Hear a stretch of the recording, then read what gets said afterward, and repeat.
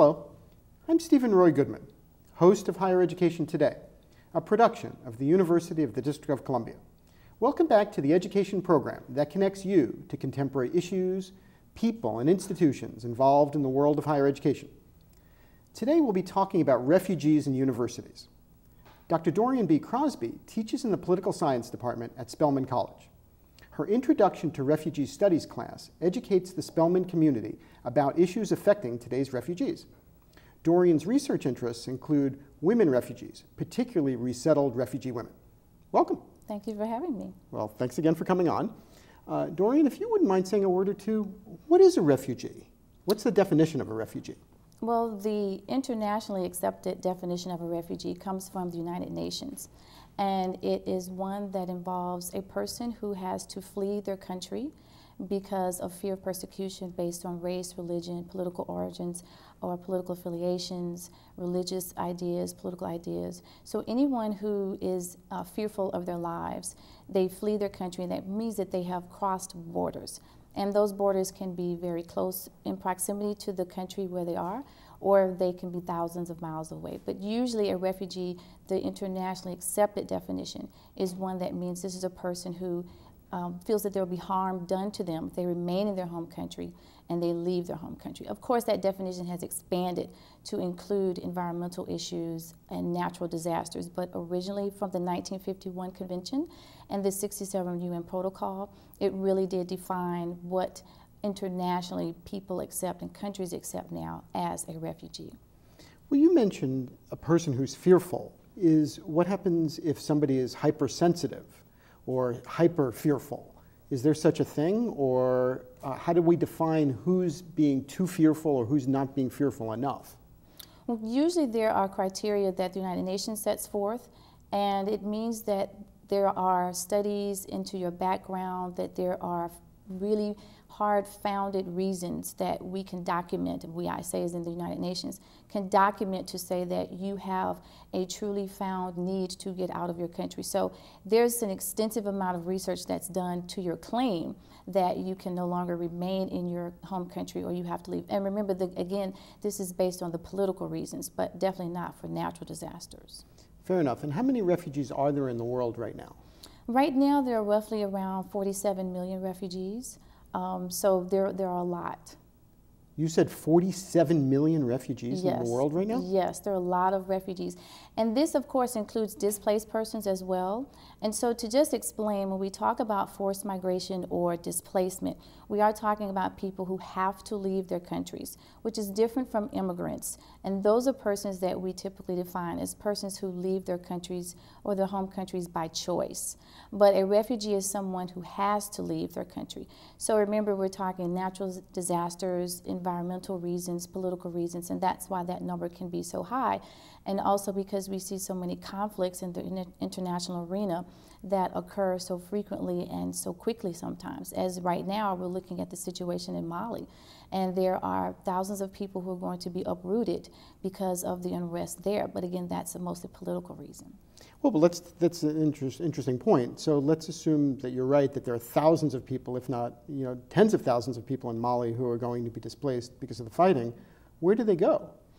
Usually, or normally, they go to the country that's right next to them, that's very close. And that can be problematic also because the neighboring country might also be engaged in conflicts or may also be experiencing their own types of natural disasters.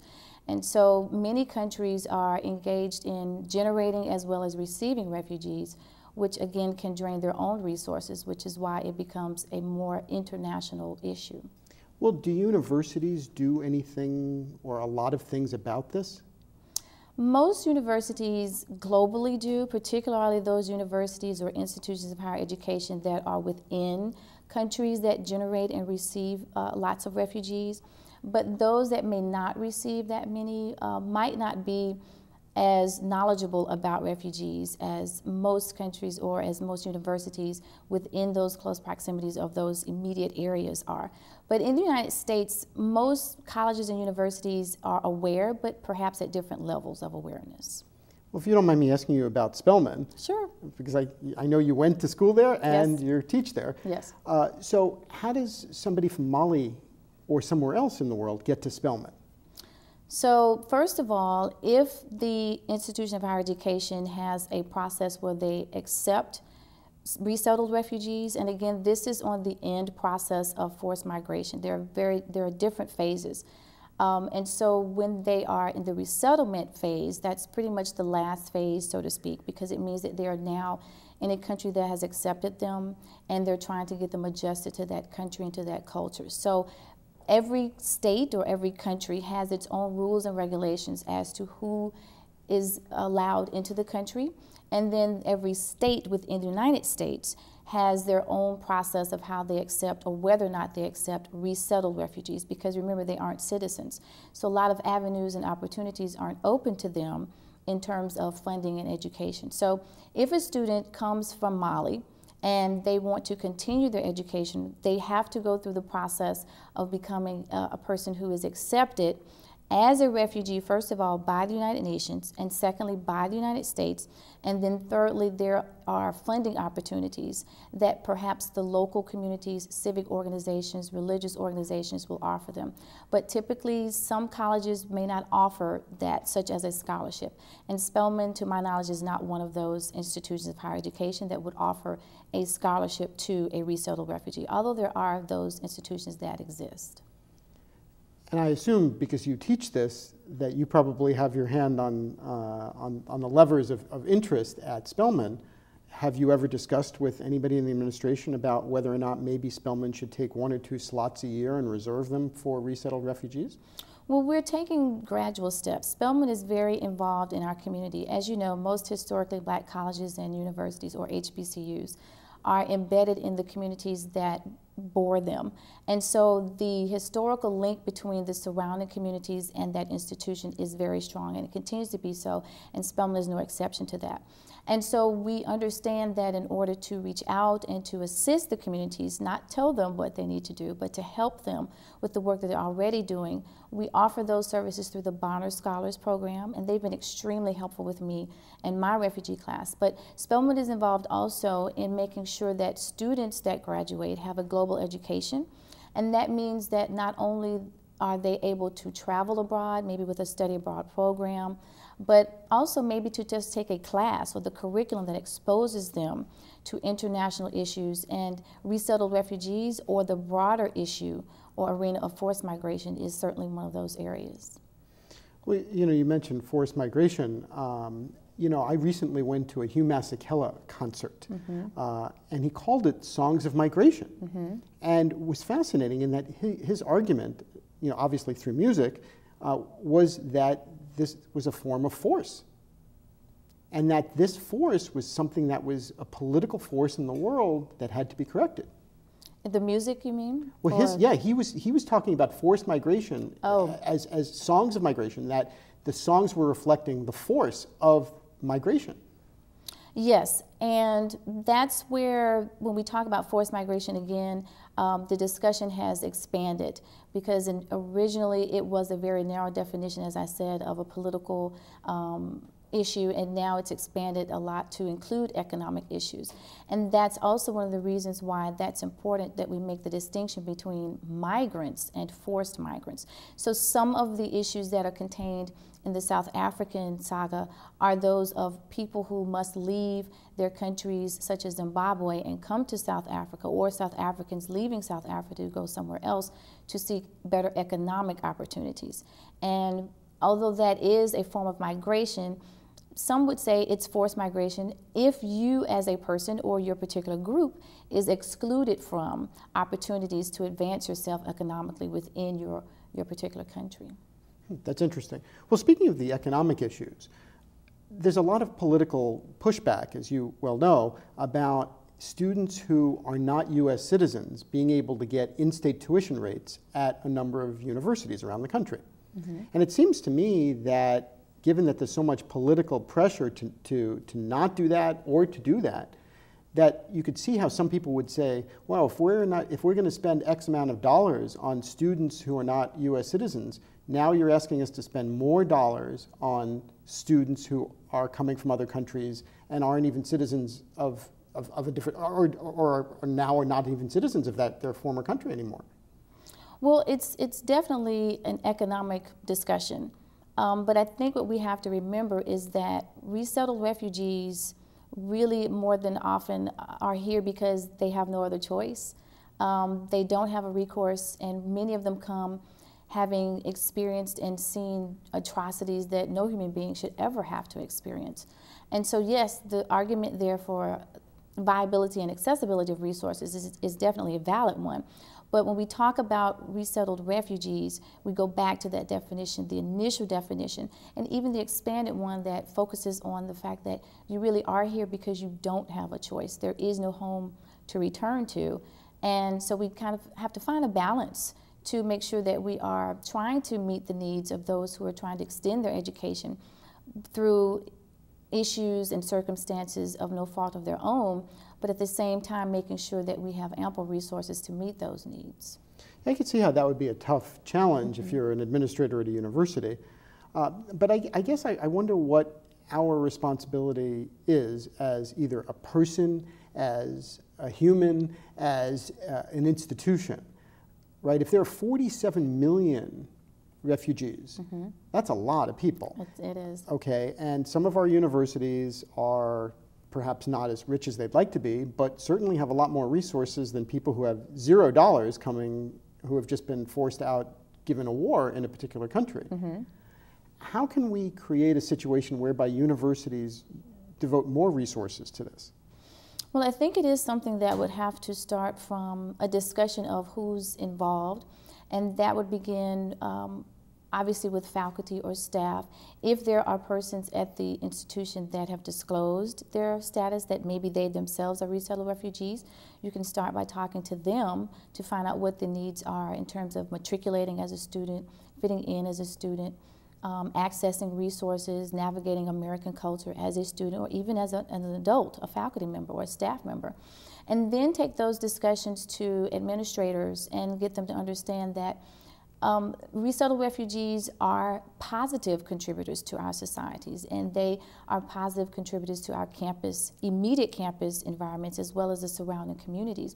So anything we can do to help facilitate their adjustment process is not only going to be better for that particular individual, but also for the campus community itself, because it gets educated in the process, but also for the external communities that the resettled refugees are attached to, which means they're capable now of taking more skills, resources that they've attained through the university experience or the college experience, and help others within their own communities. Well, and I wonder if maybe we keep talking about students, but maybe we should also be talking about staff and faculty as well, because not every person who's a refugee is necessarily going to be a student, of course. Right, correct. And that's another issue when we talk about the adults, that there are certainly other issues that adults must contend with, particularly since over 80% of refugees, which is a person who is within a refugee camp. A resettled refugee is someone who has actually gotten UN assistance based on that definition to leave the refugee camp. So a refugee is someone who still resides within the refugee camp and is still receiving assistance from non-governmental organizations or NGOs, or even intergovernmental organizations, which are IGOs. And so when we talk about getting a perspective on what refugees are and how they get into the United States, there are definitely issues that adults contend with, particularly if we're talking about the refugees, which over 80% of them are women. And so they perhaps have dependents on either end of the age spectrum. They may have elderly folks that they're looking after. They may have young children that they're looking after. So it definitely becomes an issue of engaging that resettled refugee, him or herself, to find out what their specific needs are, and then trying to match them with what the university or the college can offer. Fair enough. You just said something a second ago that was interesting. 80% of refugees are women? Yes. Why? Because typically in most countries around the world, the structure of the society is patriarchal, which means it usually benefits men. And then sometimes the cultural issues are intertwined or they are manipulated, and then they become institutionalized, and then everything about society is for the benefit of men, with the exclusion, on different levels of exclusion, of women. Now obviously these things are changing, but typically we see when there are conflicts, meaning wars or civil wars, the men are the ones who usually end up killed, kidnapped, maimed, and they are typically the ones in these patriarchal societies that are the protectors and the providers of their households. So once you remove that male from that household, the woman then has to step into a role of being now the provider and the protector of her family, which she may not be accustomed to. And that's not to exclude the fact that some women in certain cultures don't have a problem with being the person that is not responsible for that. So we want to be sure that we are careful with the Western idea of the male and female gender roles within the family structure. But this is why we tend to see many women that are refugees, because the men are the ones that have been engaged in the battle. And again, this is a political conflict. Now, with natural disasters or environmental or climate disasters, it is no respecter of gender. So when we talk about that 80% or that over 80%, we really are talking more specifically about the political conflicts. Well, that's really interesting. I wonder if women's colleges in particular have been or should be doing more about this then. Well, there definitely are many women's colleges that are engaged. And if I could just speak specifically back in Georgia, where I'm from, which I know the most about, which would be Spelman College, of course, and Agnes Scott College. And for us at Spelman, it really is, it fits perfectly into our mission of engaging and educating women of African descent, but of course we're open to all women of any background. But our mission from our start in 1881 was to make sure that women of African descent were educated and that they were educated to become leaders and to, of course, change the world. So it fits perfectly with our mission of making sure that women, we have a women's resource center that's run by Dr. Beverly Guy-Sheftall, was started by her also. So we have women that come from various cultures just to partake of the resources that we have that are centered and focused on women. Right now we actually have a young student who's from Syria, and so she's pretty much getting the college engaged in looking at refugees in Syria. So all of it is very much connected, and as I said, there's a lot that the women colleges can do and are doing to make sure that women themselves are educated in the United States, or if you are unaware of the issues surrounding forced migration and resettled refugees, that you become aware of them, and then you know your options of how you can help. And that can go anywhere from volunteering to perhaps donating what few dollars you may have as a college student. Well, and which organizations are particularly effective in the United States in terms of helping refugees? Well, there are many organizations, and because the United States is structured as a federal government, our assistance and how we accept refugees is also based on that division of powers. So when we talk about the assistance, it comes from the international level, and then it comes from the national level for us in the United States, and then on the state level. So on the state level, we have the U.S. Committee for Refugees and Immigrants, which is one of the organizations that's connected to the United States Department of State. And they work to help get resettled refugees into the United States. Once they're in the United States, state organizations are then provided the names and the information on the refugees that are coming to the United States that we've accepted. And then those local organizations are very much involved, primarily so than any of the other organizations, in ensuring that the refugees are resettled. And that means helping them to learn English, acquire a job, perhaps help them understand and navigate daycare. Some cultures are very accustomed to leaving 5- and 6-year-olds at home. That can't happen in the United States, so they have to be acclimated to laws, rules, regulations, and just the American culture. So there are numerous organizations. The International Rescue Committee is also one of those that works on the national as well as the local level. Well, and in terms of the local issues, what sorts of groups in particular rise to the challenge of raising money for refugees? Well, there are numerous groups that do this. Most often we see the volunteer agencies, or the short term of the acronym for that is VOLAGs. And volunteer agencies are the ones that really are working more closely with resettled refugees in terms of ensuring that they're paying their rent, that they understand how to turn a stove on. There's so many things that we take for granted in the United States. And remember, resettlement occurs all over the world, so I'm just really speaking specifically from the United States perspective.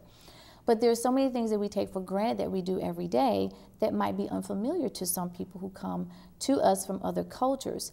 And so it really is a daily effort to ensure that they are adjusting to America in the best possible way. That's a fair point. You know, as you were saying this, I'm thinking, well, how is somebody supposed to present a transcript to Spelman College if they've been forced out of their homes and they have no resources and no money and they don't have a home anymore? They're certainly not going to have in their back pocket a transcript from somewhere. How do you know how much they've achieved academically? To be honest, you really don't. Obviously, they can tell you that they've reached a certain level of professionalism or skills in a particular area or a certain level of education, but unless you offer them some sort of placement test, maybe for that particular institution, you really just have to take their word for it, because again, in either a natural disaster or a humanly created disaster, people really don't have time to, as you said, gather up their belongings or find their certificates. They just leave because they have to. And so with such an abrupt departure, you really don't have the necessary forms with you.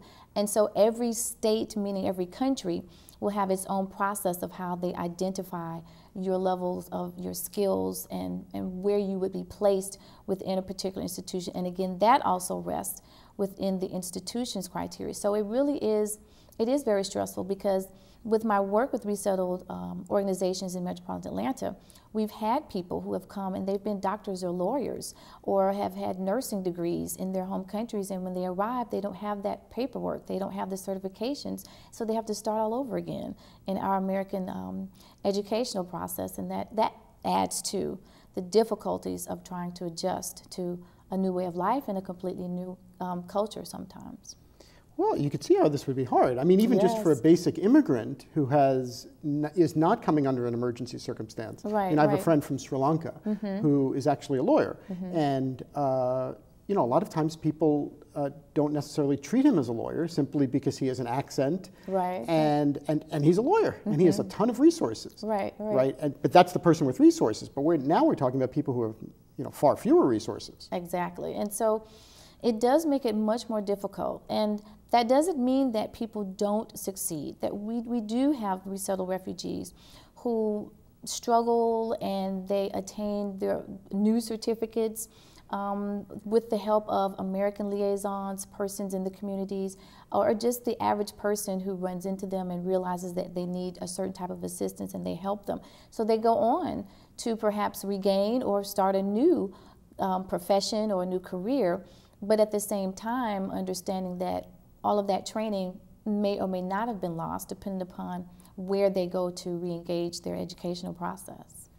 Well, in terms of the educational process, is there some sort of association or coalition of either professors or universities that care about refugees a lot?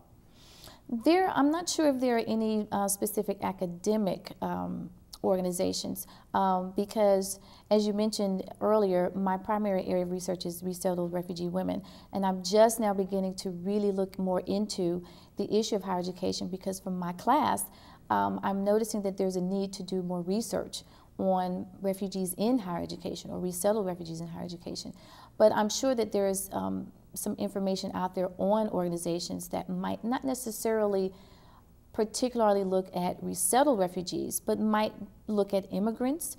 And oftentimes refugee issues are kind of clumped in with immigration issues, and so there might be some assistance there, but it might not necessarily be titled resettled refugees. Fair enough. Well, we only have a few minutes left, Dorian. I just wanted to ask you about your research. If you wouldn't mind sharing a little bit more about your research and where you hope to take it in the next few years, because you're a very young, articulate professor, and we wish you well, but we'd like to know, if you don't mind, just a little bit more about where you plan to take your research. Sure.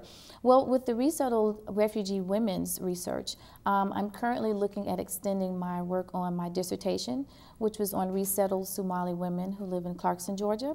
And I want to extend that research and look at what is going on with the women, the community women, who were the liaisons into the community that helped me with my research.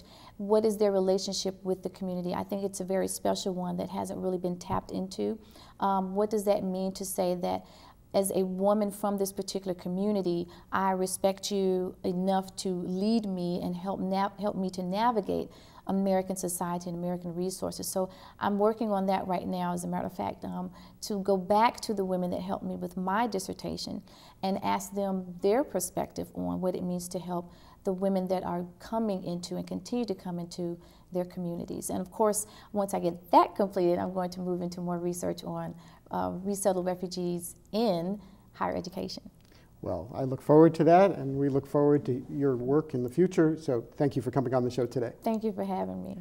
If you would like additional information about Dr. Dorian B. Crosby, please visit spelman.edu. If you have comments or suggestions about Higher Education Today, please send an email to our viewer mailbox at highereducationtoday@topcolleges.com. Thank you for watching. We will continue to bring you quality discussions about important matters in today's college and university world. Please join me again for another edition of Higher Education Today. I'm Steven Roy Goodman, and you've been watching Higher Education Today.